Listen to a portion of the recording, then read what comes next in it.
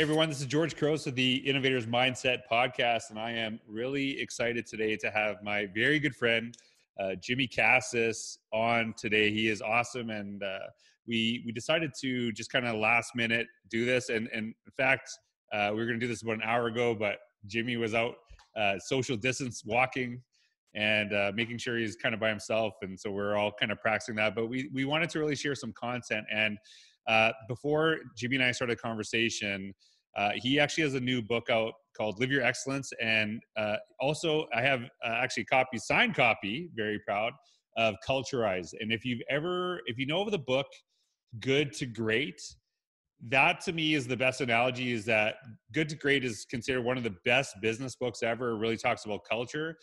Jimmy, in my opinion, wrote the Good to Great for education and Culturize. It's an absolutely amazing book. And so he is, the other thing too, I'll tell you before Jimmy and I start to talk, this guy is the real deal. I've seen him at work as a principal. I've been into his school when he was a principal there, and it was just mind blowing the way that you could not tell the position of any person in the school, because he treated everyone like they were the most amazing person and the most crucial. I'm talking students, support staff, administrators. It was just amazing how he made everyone know that they were part of a bigger picture and they were doing some really amazing things. So I'm really excited to have you, Jimmy. I know we're good friends, but I know a lot of people will benefit from listening to you today. So thanks for coming on. I appreciate it, George. Thanks a lot. I'm excited about it, and thank you for taking the time to do this today. Yeah, and so hey, Jimmy, so right now, lots of things going on in the world. Obviously, I'm sure everyone knows about. There's this coronavirus thing going on. I'm sure everyone knows about that right now. The first thing I want to ask you is how are you doing? How are you? How is your family doing? How are you dealing with all this stuff? Yeah, I'm actually doing really well. I'm always been, I'm that guy who's kind of a half glass full guy. So I always try to find the positives and the things that come from it. And I always think things happen for a reason. And when I begin to look at it from a larger picture, I think, why are these things happening, right? So when I just look at where our world is today and where our country is today and what's happening, I just think, things happen for a reason. And I'm not so sure at the very end, that there'll be a lot of good that comes from this, just the way the people are coming together, the way people are remembering the importance of connection, relationships, obviously, and just the idea of trying to figure out different ways. And maybe just more than anything, it's just being grateful and appreciative for what we do have rather than what we don't have. An example would be last week when I went to the grocery store. It's kind of funny, right? I'm going to the grocery store, George, and I'm excited that something is there. I'm paying attention to everything that's in the grocery store. I got toilet paper today.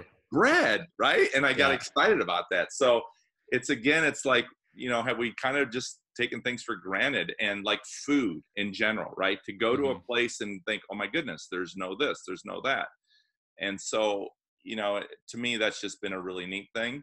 I also like the way, just in terms of the connection piece, I just had a couple conversations with people today who told me that they've actually spent more time now connecting with either their family or friends than they had in the past. I know this past week was my birthday. That was kind of probably the hardest part of being alone. Nobody, really wants to be alone on their birthday, but regardless of how old we are. But we were able to have a dinner night and a game night for 3 hours through Zoom. And it was awesome. We had a great time. We laughed. It was just so much fun. And what I loved about it more than anything else, they looked forward to doing it. And now we're just going to do it every Sunday night. And I'm just really excited about that. Yeah, and I think that to me has been something that's kind of kept me sane through this stuff, is to really focus on, okay, what am I grateful for? I read a post by a good mutual friend, actually the friend that introduced us, Patrick Larkin. And he wrote about, because of this situation, look at what you have because of this situation that you're grateful for. And every night I'll ask Kalia, my daughter, what was the best part of your day? And basically every night she's saying, Daddy's home, and it's powerful. And, I haven't had that much time at home with her, as much time, as someone who doesn't travel for work. And it's been really amazing to have that family time. So I'm glad that you're doing okay. I know that you're I know that we both know there's a lot of crappy stuff that's going to come out of this, but we're also looking at like, how can we best serve and help others? And like, how is this going to maybe push some people to change some things because they know how important it is for our kids, for our communities, that we think different about, how we teach and what school looks like. Yeah.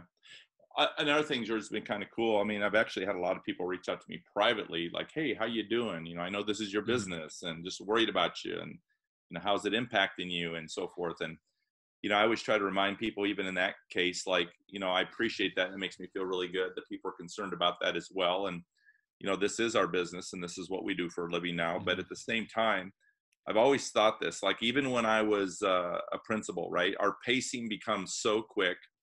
We get so invested in our work. We're passionate about what we do. We love what we do. And I think that's a blessing.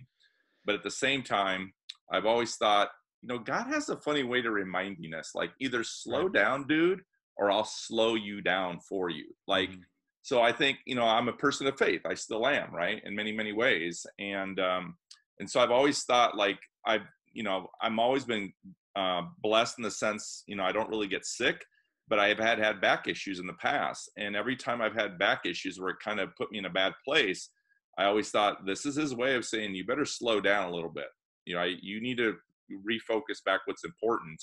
And so I kind of see that for all of us, right? Like, this is, I mean, as a person of faith, I just believe that things happen for a reason. So it's interesting because a lot of people complain about one thing over and over again, that they have no time. And now people are like, oh my God, what am I going to do with all this time? Right. And I saw something on Instagram. I thought it was hilarious. It was basically someone saying, I always said I will finally clean and organize the house when I have time. And now I've realized that's not the actual excuse. That's not why true. I'm not doing it. Right. I have no interest in doing it now. So I thought that was, interesting. And I do. I think that it has really helped people appreciate, some of the really good things that we have access to. And just, I was listening to Gary Vaynerchuk. It's just a TikTok, and it was probably like 15, 20 seconds. And he said, like, imagine this 25 years ago without the internet, right? Yeah. It would have been horrible, right? Just at least we have this opportunity to connect. Like Jimmy and I, before we even started this podcast, we had a conversation for about an hour, just chatting and catching up. And I think because both of us, we have time right now to do this. And actually, I'm going to tell this, Jimmy. Jimmy and I were planning to do this today, and he forgot. And so he was late, and he said, oh, I'm so sorry. Can we like push it? And I said, oh, I'm like pretty booked today. And so he's like apologizing. I'm like, yeah, I was going to take a nap. Take a bath. So that was, like, I'm just so busy right now. No, but I think part of it is I'm trying to make time to work on some things and make sure that I have these connections. And speaking of family, and I know this is, I met your parents, and we both have some similarities in kind of growing up. That both of our parents are immigrants to a country, right? Like my parents are immigrants to Canada, yours to the U.S., correct? Like they're both immigrants. My grandparents are immigrants. But grandparents, right? Okay. Yep. Yeah. And I know that we've like learned a lot from, their stories and how important that was. And I met your dad, and the reason I'm bringing it up, he reminds me, first of all, a lot of my dad. They don't look the same, but they're very similar in kind of like how they act, and your parents are both the same as mine, that they like, you're healthy if they're stuffing food down your face too, right? Yeah. I remember that. And so I know your dad is just the accent and the totally their limited English and totally. Yep. And I know your dad is dealing with cancer right now. And I saw that, I know a lot of people know this, that you have a flight cancer initiative. And can you want to talk a little bit about that? Like what's going on with that and how your dad's doing? Yeah. When I got the news of that, again, it's the same thing, right? Like, I still remember 10 years ago when my father was diagnosed with stage 4 colon cancer. I remember I was at work, and my mom called me and said, you need to come to the hospital now. Your dad's not doing well. And yeah, she'd explain what had happened. I remember walking into the room there, George, and just for the first time seeing my dad like a broken man. Like I'd never seen him like that. Yep. And so anyway, he, his attitude was kind of like, I don't know, it wasn't very good, let's just say. And I remember looking at him saying, hey, you know what? Here's the thing. What are your choices? You know, you got grandchildren you love and you want to see them. So you just need to remember that, right? So I look at me. I feel like I'm on some sort of, what is this, like Ellen show or something? You give me the cry, knock it off. So anyway, but the good news from that, I mean, he was able to get through that. But at the time when you're doing it, you're willing to do whatever it takes to continue to live. But it also took like years off of his life. Like he wasn't this, I mean, he just aged overnight, right? What that does, chemo and radiation. So anyway, so the good news is he's able to work through that and get through that. And he's had some health issues, but for the most part, his quality of life has been very good. Well, now he's diagnosed with cancer again. And this time the problem with prostate cancer, it's not that prostate cancer is not even from a survival rate is pretty good. But the problem is he already has so much damage from his previous cancer that there's nothing they can do for him. So, so that's the hard part now to accept, is that now you have a limited number of years or time, right? Because there is no cure. They're not going to do any treatment for him. He's taken a shot, an experimental pill, and that's all they're going to do, because he can't have radiation and he can't do the surgery. It's too risky. And so he's decided now that he'll just, Mama Casas will pull out the rosary and he'll do the best he can and continue to do that. So the idea of Flight Cancer was to kind of do something for me to kind of always remember, so I don't, go invested in my work or whatever and kind of forget about him. So it's funny, every time I see a flight of stairs now, I just look at it differently, right? So, it's pretty cool. Like I'm in the airport, it's funny, George, because like I'm like walking up the stairs with luggage or something, or even if I don't, and people are like, what are you doing? I mean, there's an escalator right here. I'm like, I know, I'm good. Or I get to a hotel. Hey, can you tell me where the steps are? The elevator's right around the corner. No, I know. But can you point me to the stairs? And they're looking at me like, why would you take the stairs? Right. So it's kind of funny. But for me, it's served as a really good reminder. And it's been really cool having people, even in privately, or send me messages. Hey, thank you so much. I always take the stairs now, or it's always a reminder every time I see them differently too. So that's been a really cool thing. Yeah. And Jimmy and I talked about this because I wanted to make sure that I was okay before the podcast, if I could talk about this. And part of the reason I want to bring it up is because I want to bring awareness to the Flight Cancer hashtag that you started utilizing. And I think right now, people exercising at home, and if they have stairs, they could participate, right? And absolutely. So like, what have you been encouraging people to do? Yeah, like a challenge could be, you could take like a 30-day challenge, right? You could say on day 1, I'm going to do the stairs up and down once. Day 2, I'm going to go up and down twice, right? And just do that, again, for health, for fitness, for body, for spirit. There's so many other benefits that come out of that. But it's just the idea of reminding us that we are blessed, that every one of us are blessed. If we're able to walk the stairs, we should feel really good about that, right? Like that we can still do that. So even if it's just walking up and down the stairs, I tell people, some people run them. But obviously right now, but at some point when we get back and are able to go back outdoors and go to different places, just maybe take stairs now instead of an elevator, right? When you can. And again, I'm not asking people to do anything unreasonable, but just for themselves and a reminder. So yeah, but if they do, want to share that, or, you just do it. You don't have to obviously advertise it. Like I tell people, like I don't advertise it every day anymore. I just did it in the beginning to get it going, but now I just give updates, every couple of weeks or so. But just to do it for yourselves, really. It's more than anything.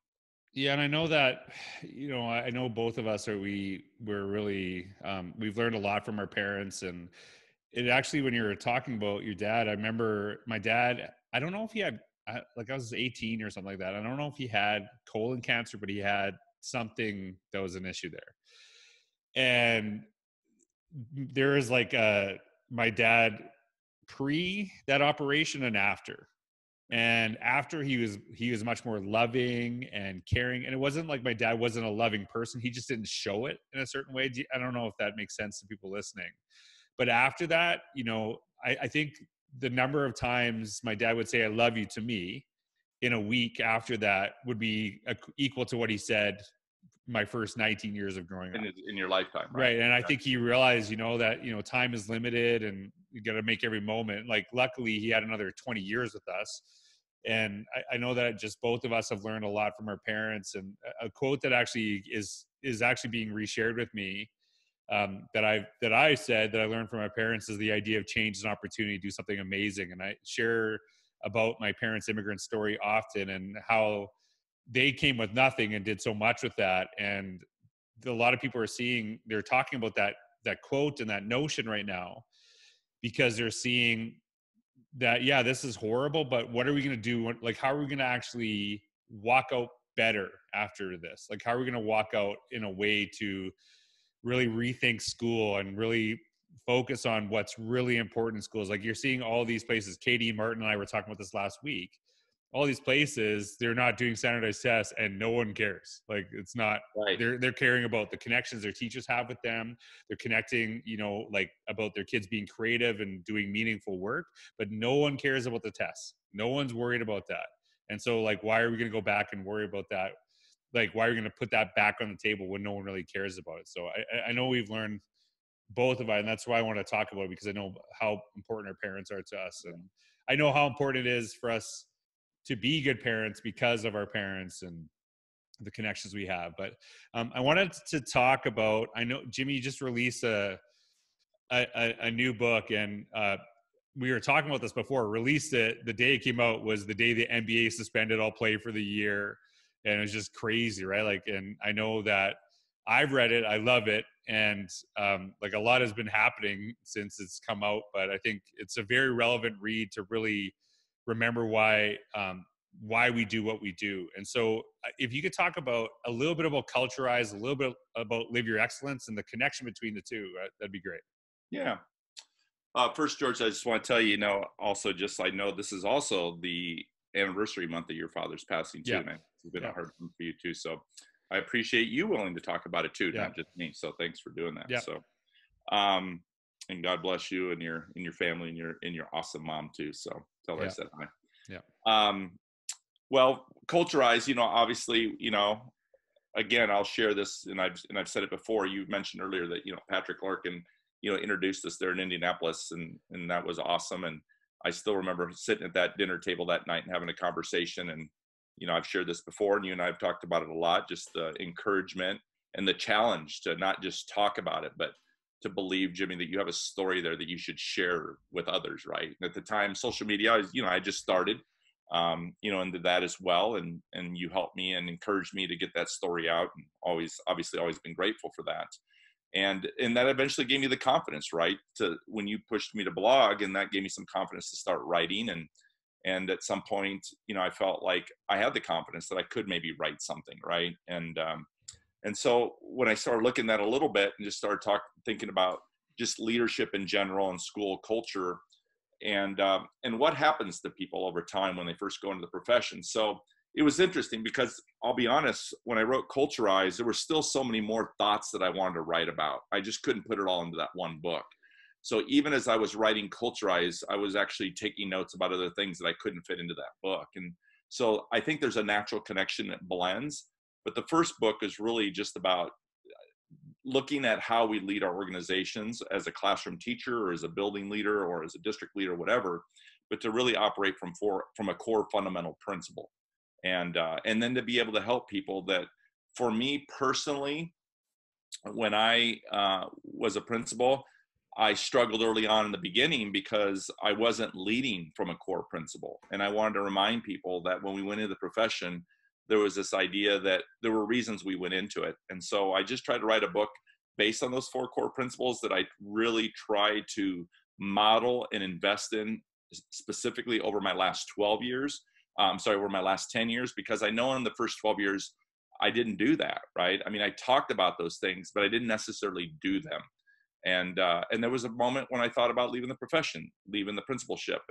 And the good news is I had really strong mentors and confidants who reminded me to reinvest in looking at not the culture through my eyes, but to really look at the culture through the eyes of the students and the staff and other people's eyes, and to help me become a better leader and hopefully become a better teacher overall, right? To teach people. And so that was the premise of Culturize. And then with Live Your Excellence, it kind of blended in the sense of that I do believe that, and it blends in with Culturize, is that when people first go into the profession, I think people go in with really good intentions, wanting to make a difference, wanting to make an impact. And somewhere along the way, George, we just lose our way. I think all of us at some point, whether it's in our relationships, our marriages, um, our profession, I think there are moments when we've kind of found ourselves on the edge of the couch, not knowing what to do, ready to give up and thinking, is this what I'm supposed to be doing? And so I wanted to write a book that told people it's okay to be on the edge of the couch and you shouldn't beat yourself up over it. But there's better ways of doing things. And if we can just look inward and realize that most of the issues that we face are challenges in our personal lives and our school lives, our work lives, we're actually creating them. Mm-hmm. And if we could just look at it differently, I think we'll be better for it. We'll bring a better version of ourselves, not just to school, but if we bring a better version to ourselves at school, then that means we go home a better version of ourselves too, which means now we can be a better husband, a better father, a better mother, whatever happens to be the case. So that's the premise of really both of those books. And I just try to help people see that, hopefully give people some hope and give some people some practical ideas how to maybe begin to manage it and look at it differently, and realize that things not only can be better, but they will be better if you believe it. I think one of the things that, as I'm listening to you, that I'm really starting to notice, and I'm just talking off the top of my head, is I think a lot of educators right now are being really reminded of how important their job is. And I think this is one of the things that is really easy to lose, is that school districts, administrators can start to overwhelm their people with things that no one prepared them for, that in college or university that aren't as that important, right? Like all the paperwork, all the stuff we don't talk about. And I think people are really realizing, and I think like it's obvious that people outside of education are really realizing how important educators are right now. But yeah. I think educators are being reminded of how important their work is, which I think is really interesting. And I think you just really bring that home well in both your books, and both from an administrator and a teacher perspective, which is why I love them. And I want to share, when we first met, Jimmy didn't like me at first, by the way. But on the same day, he ended up liking me. So I was busy doing something and he thought I brushed him off, etc. Now, I consider Jimmy one of my best friends, but I remember distinctly, we were actually sitting at a restaurant. It was almost empty. There was like no one there. It was in Indianapolis. And Jimmy will tell you this over and over again. He hates writing. And I remember, this is the reason I'm bringing this up, is because I know a lot of people listening are scared to blog and scared to do this. And this is the advice I gave Jimmy. And he's embraced it. And I wish other people would embrace this too. Cause he's like, I don't like writing. I'm like, but you can talk. And you could talk. And he was telling all these really amazing stories. And I was just in awe. I'm like, you need to write a book, or you need to like start a blog, right? I remember, I think I didn't say write a book, but start a blog. And you're like, I hate writing. I'm like, well, don't write the way you talk. You'll be fine. And when you read any of his stuff, whether it's his blog, his books, it's like I'm sitting and having a conversation. And I wish more people would embrace that, right? Like that, because I think a lot of people, when they think of blogging, they go to like their college essays, which nobody wants to read, including the people writing them, right? Like probably the professors don't want to read them. So like, how have you like embraced, like, how has it helped you through your process of what you do with writing? Yeah, and I love that, right? Because that's what I share with today people, right? People always ask me, how do you get started? How would I do this? Oh no, I wouldn't blog. What would I have to offer? All these things. And I always go back to the same story, right? I said, well, I'll give you the same advice George Couros gave me, and that was write like you talk, right? And, but it is agonizing for me, right? It's excruciating. I mean, right now, I'm hoping through this period is to reignite myself to begin blogging again. Because I've kind of lost that a little bit, and but it's excruciating for me. I don't have a lot of confidence, and every time I do it, I don't like the actual process of it. I don't like how it makes me feel. I feel like I lose confidence. I feel like what I'm writing isn't very good, but I stick with it. And the reason I do, George, is for a couple of reasons. One is to continue to challenge myself, but it's also to remind myself what kids feel like every day in school. I mean, a lot of our kids in school, whether it's writing or whatever it is we're asking to do, whatever that skill is, when they don't think they can do it and they lose confidence, for me, it is always a reminder that that's how I feel. And so it almost creates empathy for me for others who struggle, because I can relate it to it, but just relate it to it maybe in a different way. And so I almost write to do it, to never allow me to forget what it feels like to be a student who struggles. And I think that helps me. But when I'm done, oh man, it is awesome, right? It is a great feeling. Like if I write a blog post, I'm so excited about it. Like when I'm done with it, right? I'm really proud of it, right? I'm proud for me too, because I do it for me, but I'm proud of myself. And then obviously, you know, when I talk about Culturize, you know, I was really proud because my mom still carries the damn book in her purse, George. I mean, That's awesome. She still shows it. This is my son wrote this book. And I love it. So she keeps asking me, when's my other book coming? When's my other book coming? Right. And so I know what she's going to do with it. So, but I understand it because there's that sense of pride. So, well, you know, listening to that point, the whole reason I even started blogging was to understand it from a student's perspective, like what it was to struggle and what it was. And I think a lot of us as educators, it's really easy to get in the space of where we just do things and we're on autopilot because they're easy to us. And then we do lose that perspective of like, you know, why doesn't this kid get calculus? Well, because they haven't done it for years. It's not normal to them, right? But even the analogy that you give, I'm kind of like, I've really been focusing on my health, and I've really been focusing on going to the gym and working out and really pushing myself, not just like, because it was one thing to show up, but to put in effort is a totally different thing. And sometimes I'll be there and I'll just like, oh, like this sucks. I don't want to do this. I don't feel like running today, but I never feel worse after. I always feel way better after. Right. Yep. And I think it's good, right? Like, I think it's good that we put ourselves, because a lot of these things we know are hard and we struggle with, but then we actually complete them. They do make us feel better. So I appreciate that analogy of kind of like what you shared of your own process. And so the last question I'm going to ask you, and really the reason I would actually do these podcasts solo often, and because I didn't have the time to necessarily do a consistent interview with somebody, and now I have some of that time. And part of the reason is I want to really try to help educators that are going through all of this stuff that's happening in the world. And I think a lot of it's, you know, of course, the concern about like the coronavirus, COVID-19, but I think a lot of it is with uncertainty, right? Like we don't know, right? Like, this is going to be, are we going back to school in 3 months, 5 months, a year? Who knows, right?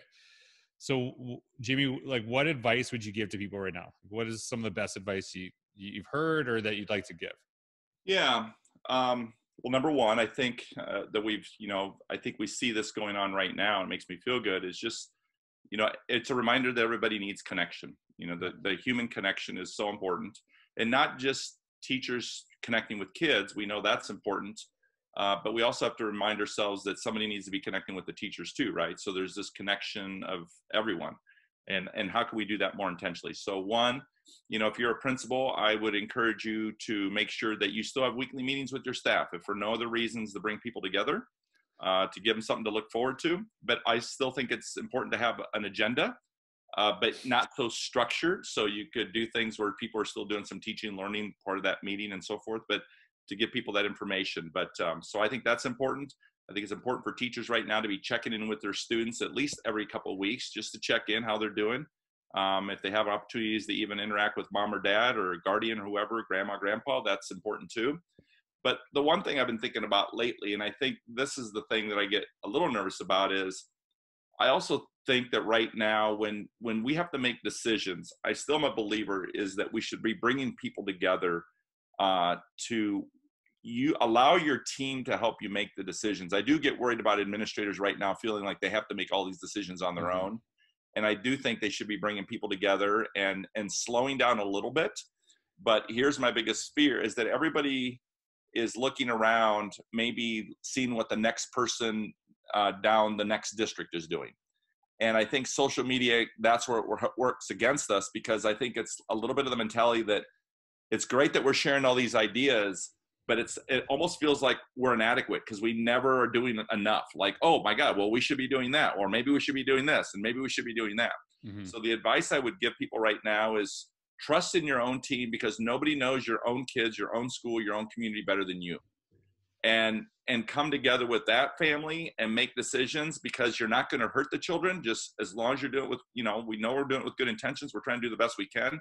But I think the talent is right there and the ideas are right there, and that each individual district can create their own. And then once you put something into place, then I think you can begin to look outward and begin to make some adjustments and do some tweaks. I just get a little nervous that people are going to constantly feel like inadequate, like they're not doing enough, right? And I think that's a terrible thing for educators right now, because they already feel terrible that they're missing their kids and they don't get to make the same impact, but they can and they will. But don't just continue to compare yourself to everybody else, and work with your own team first, and trust in what you're doing is good for kids. If you got the right heart and you're doing it with good intentions and the ability to connect, you'll be fine. And I think the three things as a list to you is connect, that human relationship. And I keep saying this over and over again. The relationships are just as important as they were when kids were in school. They're just harder to do, but you still got to do them, right? And that's checking on your colleagues. Slow down. Just think about all the things that are happening and just kind of chill out. You do not need to push stuff. And I think the third one that I took away when I'm listening to you is really focusing that all the talent you have in your building is what you need for right now, right? I think those are really important points and crucial to what we do. Not to constantly be comparing yourself with somebody else is doing, and initially anyway, and trust what you're doing. So, because you know your kids better than anybody, you know your staff better than anybody. And I think that's the most important point, right? Like you know, different people are different school districts and different teachers are dealing with this because they know their kids better. And that's something I always say to people is that I can give you ideas, right? But you cannot take anything that I tell you and just carbon copy it, because I don't know your kids, you do. And that's why that relationship piece is so important, is to the work that we're actually doing and how crucial it is. So like Jamie, we were trying to keep this short. But first of all, thank you for coming on. If you don't have the book Culturize, it's an amazing book. Live Your Excellence. I've read it. I don't have a copy of it yet because I think everything's slowed down, to get it. And I don't even have a copy yet. Right, Jimmy doesn't have a copy yet. And I think it's extra. I think it's extra to Canada because the border closing. So this is the only way we could probably see each other. But thank you so much for your time. Thank you for all you do. For all of you listening to you, check out Jimmy's blog. I think it's jimmycasas.com, correct? Yep. And you can follow him on Instagram, Twitter. He shares a lot of stuff. I love your thought of the day, just something basically inspiring every day. I don't even know how you come up with so many, to be honest. Microblogging. That's a great way to look at it. So thanks for taking the time to listen. I hope you have a wonderful day. Thanks for you. Jimmy, thanks again for joining us. Take care. Appreciate it, buddy. God bless. Thank you. See you, buddy. Bye.